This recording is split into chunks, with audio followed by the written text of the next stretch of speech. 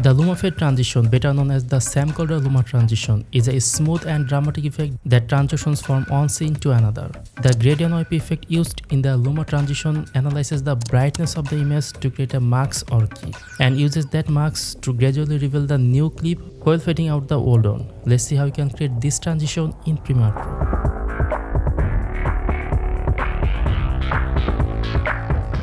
To create a Luma Fade transition, you need at least 2 video clips on the timeline. In the first video, observe the sky, which should be a flat, consistent color and be brighter than the bottom part, which consists of darker elements like mountains. Footage with clear gradients such as sunsets, water and deserts will produce more noticeable Luma Fade transitions. For the second video, ensure the scenery is similar to the first with comparable exposure levels. Experimenting with the different footage can help you achieve the best Luma Fade transition.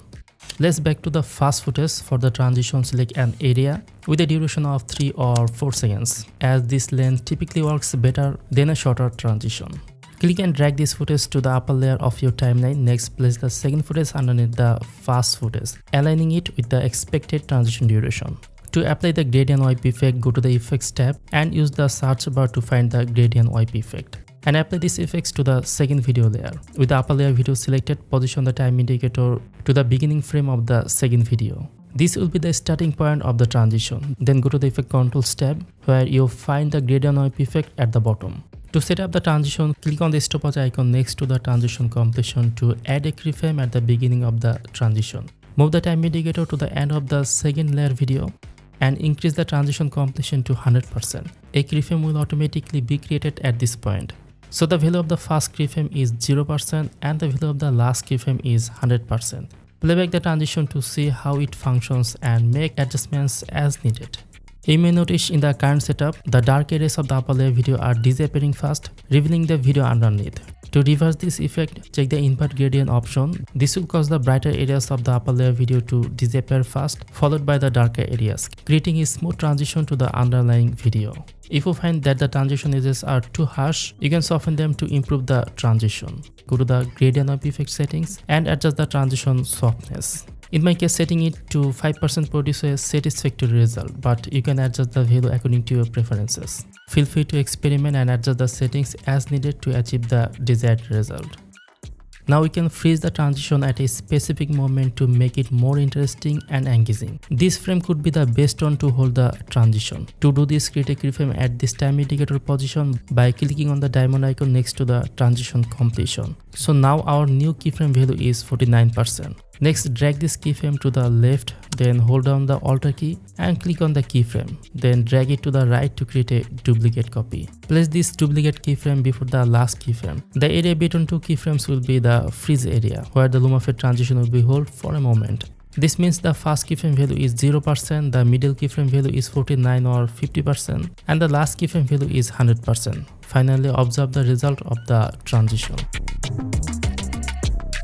Now we can smooth the transition by making some changes. First, ensure the upper layer video is selected, then move to the Effect Controls panel. Expand the transition completion by clicking on the arrow icon to view the keyframe curve line. You can adjust the curve line by clicking and dragging the graph or horizontal line. Next, right click on the first keyframe and set it to ease out. Instantly, you see the change on the curve line. Now right click on the last keyframe and set it to ease in to smooth the ramp. For this keyframe, also set it to ease out. If desired, you can use the handlebar to customize the curve. Next, go to the second keyframe and set it to ease in. This will give us a smooth curve line. After making the changes, play the video to see the transition.